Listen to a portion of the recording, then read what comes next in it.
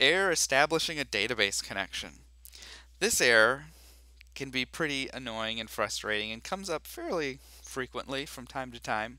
When it comes up, you can't get into the front of your website or into the admin area generally. So what is happening here? What's happening is WordPress is not able to use the database.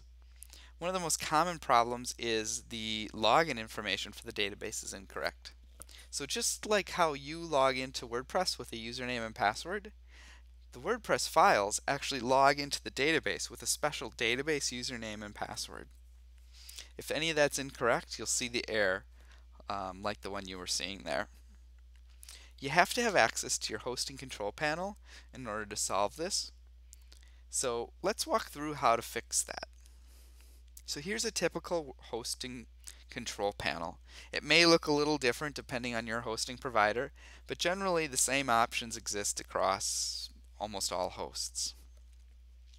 So the first thing you want to find is PHP My Admin and click on that. Then in the left-hand column, you're going to see the name of your database. You're going to want to make note of this, write it down, so in a little while when we check the settings in WordPress, we can compare it to make sure that it's correct. So make note of that and then click on the name of the database there. Now that's going to expand open the tree view here and show you all of the tables that are in the database. If this is empty, you know you've got a bit of a problem. That means the tables are missing for some reason. Also over on the right, you'll want to take a look at the columns there in the main area and see if you see anything that's like locked, error, or anything else that looks out of the ordinary.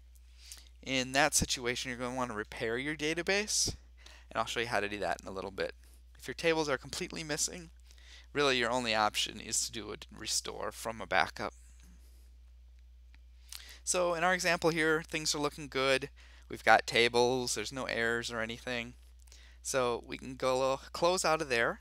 And the next thing we're going to do is go to the area called MySQL Databases and click on that.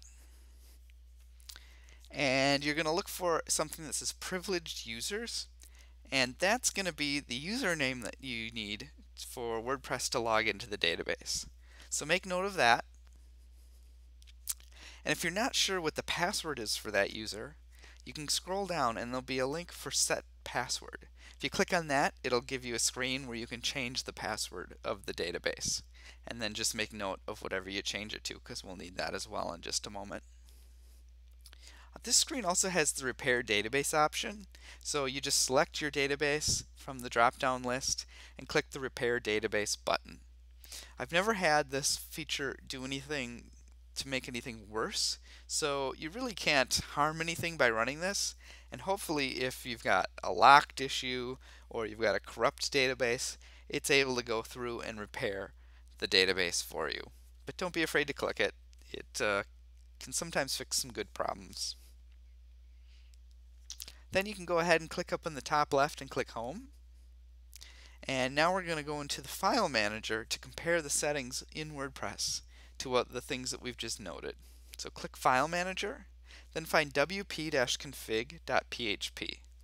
Click on that so it's highlighted in blue, and then click Edit up at the top.